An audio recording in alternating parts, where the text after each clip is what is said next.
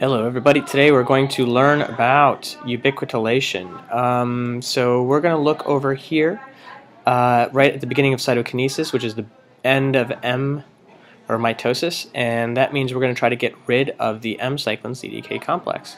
So let's take a look. So the simple story here is that the M cyclin binds to the CDK. Together they're going to influence a lot. They are going to phosphorylate lamins, they are going to induce microtubule organization center activation, and they are also going to induce condensation of DNA.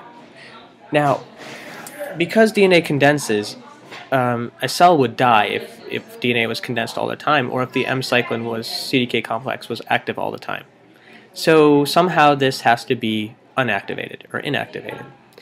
That's going to be through degradation through something called ubiquitilation. So inactive APC or anaphase promoting complex is going to bind with CDC20 together with E1, E2, and ubiquitin.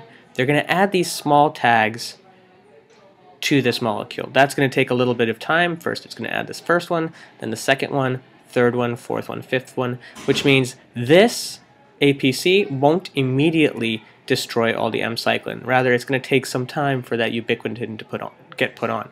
Once the ubiquitin is put on, specifically 5 of them, the M cyclin is targeted for degradation.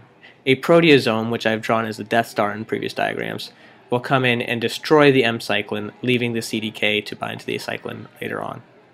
That's basically it. The important things that we have to know is that ubiquitation leads to degradation through a proteasome, that it is a timing mechanism, and for us specifically for this story, that is how the M cyclin gets taken out.